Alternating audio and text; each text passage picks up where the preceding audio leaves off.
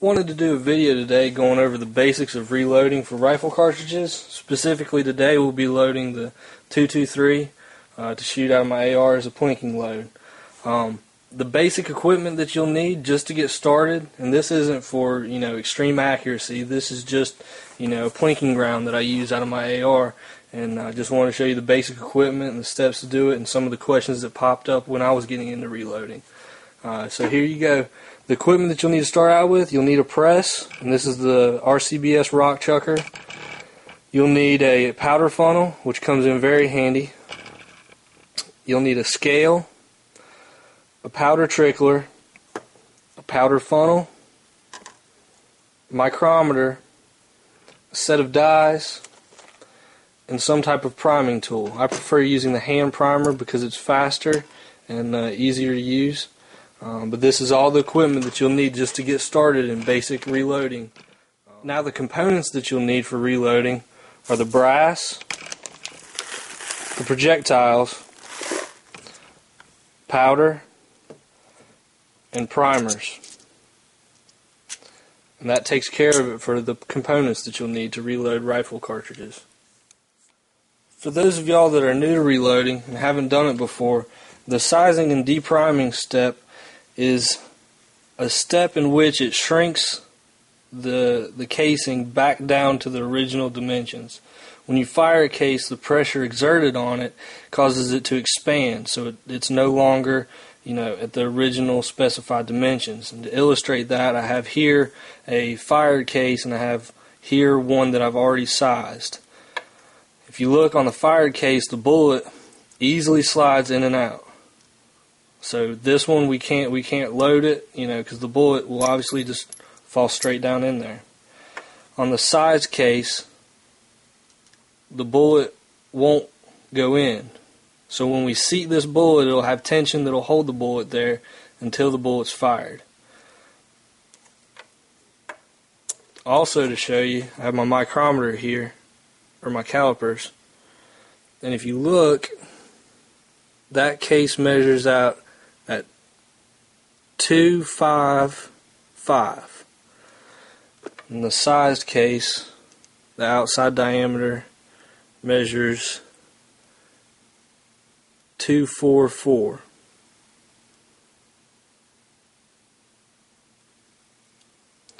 So that just illustrates why we size the cases back down. It just squeezes it back down to the original dimensions so that we can then seat the bullet. Today we'll take 5 cases through the entire reloading process. And the process starts with you just basically visually inspecting the cases for any blemishes or imperfections, or what you don't want are any large dents in it, any sorts of creases or cracks. You want to look down here and make sure that it's not very discolored. If it's real light, you'll probably start to have case head separation. You don't want to have that. Any bulges, you want to discard those cases. Cracked necks, all these cases look good, and I have an example for you here of what a cracked neck looks like. And you can see right there, see the crack in the neck? That's where this brass has been used one too many times. And the metal has weakened from where you size it, shrink it down, you shoot it, it expands, shrink it down, it's work hardened, and it's cracked. So this is the kind of case where you want to inspect it, see that, catch that, and throw it out and not use it again. Once you've inspected all your cases, you'll just need to lube them up before you size them. What I do to lube, I just toss them all in this little bin, give it a squirt of lube, and a little bit goes a long way. Just kind of slosh them around, work them around, and get them all nice and slick so they don't get stuck in the die. It makes resizing a whole lot easier when they're lubed.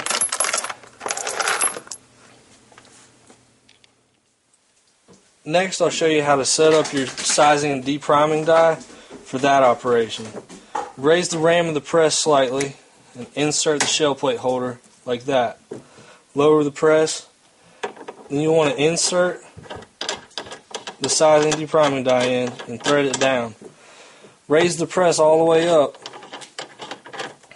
and tighten this until it touches the ram, and then back it off about 1/8 of a turn and set your lock nut.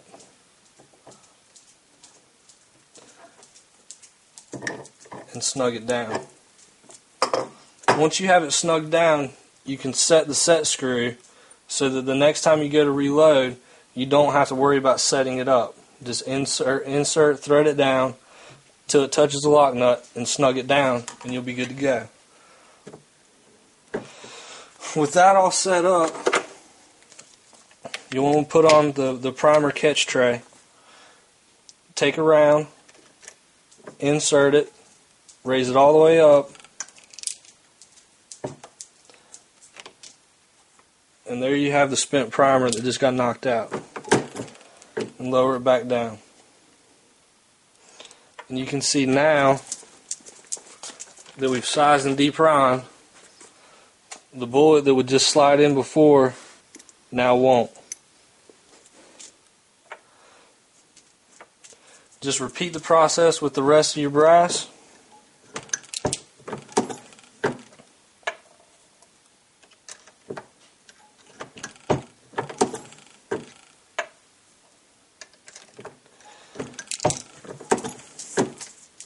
And after this, we'll be ready for the priming step.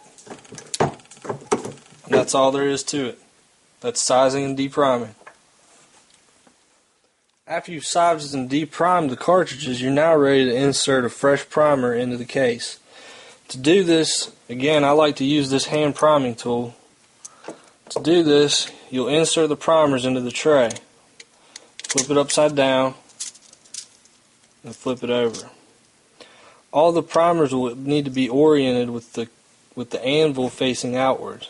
To do that, you just shake it around a little bit, and most all of them will flip over. Sometimes you got a little stubborn one, just use your hands and flip it over.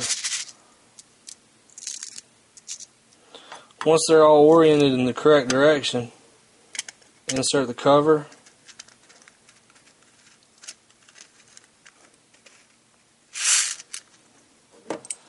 and then insert it into the priming tool. You'll just take it case by case, slide it into the shell plate holder, squeeze it, and that's all there is to putting a new primer into the case. Then just run through all your cases. Shake a new primer down in there, close it. You want to make sure that the primer is seated just below the base of the case. If it's sticking out too far, you run the risk of having a slam fire in which the gun goes off unintentionally when you chamber the round. So you just want to make sure that that primer is seated just slightly below, and you can feel it as you're putting the primer in there. And you can see once you get in a rhythm, it becomes a pretty quick process to reprime the cases. And that's all there is to priming.